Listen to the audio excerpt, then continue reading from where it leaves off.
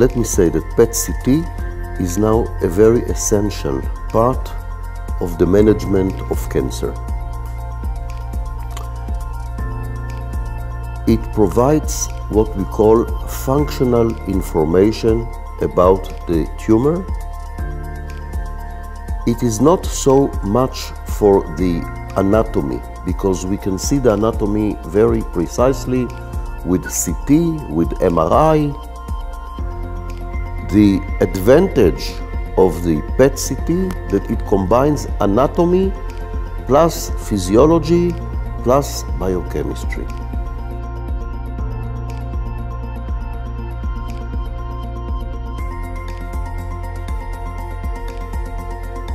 Let's take a patient with rectal cancer who was treated by radiation, chemotherapy and surgery, and now comes back to us with certain symptoms, and we are not sure whether these symptoms are related to a recidive recurrence of the cancer, or is it fibrosis induced by the surgery, radiation that gives the symptoms. And you do a CT and you see some mass in the area, but you don't know, is it tumor or is it just fibrosis with no cancer?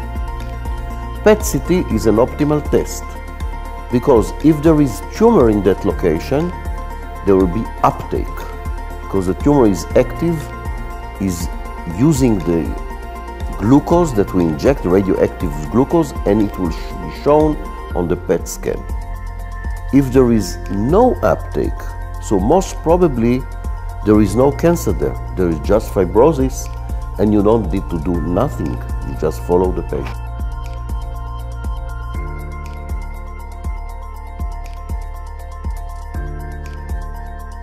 PET is not a screening procedure, not today, maybe in the very long future, but today PET is for diagnostic purposes, not for screening purposes.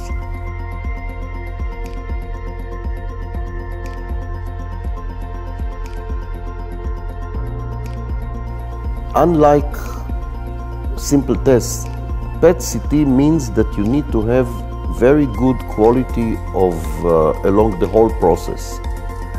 Producing the isotope in the cyclotron should be done by expert people who know precisely what they do, and that you get really the source, the radioactive source, properly and according to all the features that are required. Then you need to calibrate the machine, the PET scanner.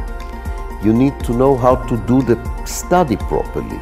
It's not just inject and see. No, there are certain very rigid protocols how to perform the test precisely so that the results will be reliable. So the answer is very positive. You need skilled people and good technology.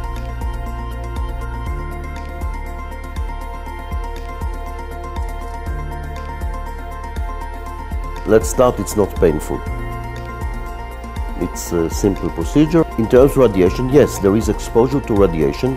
So this is why you do the test, but let's say that the amount of radiation is small, it's not dangerous. Actually, the danger of radiation is, I would say, zero or close to zero. So you need to select the situation where you do the PET-CT. You don't do it to everybody. You should do it according to the clinical requirements and clinical indications.